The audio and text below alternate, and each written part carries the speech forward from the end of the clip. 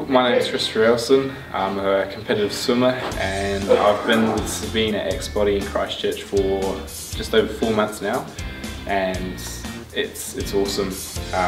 The improvements I've made from doing this as well in my routine has skyrocketed. My times I've dropped, in 4 months I've dropped a second and a half off all my swimming times.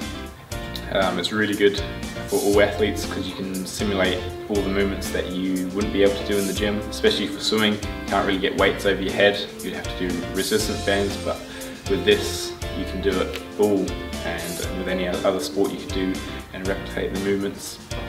I'd recommend the XBody because there's no force on your joints, where in a conventional gym you're lifting weights, you've got to have the grip, and it's on if you're doing bicep curls, it's on your elbow joints, so it's a lot more intense, where this system takes it all off and puts it all into your muscles, and it activates all your muscle systems at once.